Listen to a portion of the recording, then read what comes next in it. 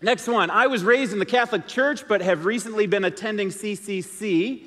Can I still incorporate pieces of my Catholic faith into my new evangelical perspective, i.e. Catholic prayers?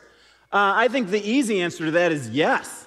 I mean, I would say that there is a huge agreement, for the most part, between evangelicals and Catholics. We both believe that Jesus is the Son of God. We both believe that Jesus died on the cross to bring our forgiveness. We both believe that Jesus rose from the dead. We all believe that the Holy Spirit is present and lives in our life and moves and changes and makes us brand new. We believe that the Old Testament and the New Testament are both the Word of God. So there's tons of commonalities that Catholics and evangelicals can build upon together.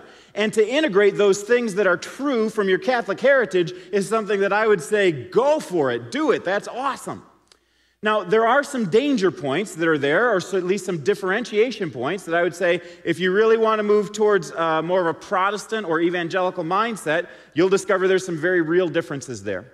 For example, the authority of the Pope is important in Catholicism. Protestants don't recognize the authority of the Pope. There are some streams of Catholicism, not everybody, but some, who elevate Mary to a level of being worshiped. And I would say that's very dangerous because Mary is not God. She was the mother of Jesus. She's to be honored, and she's a very blessed woman, but she's not God and shouldn't be elevated to the level of worship.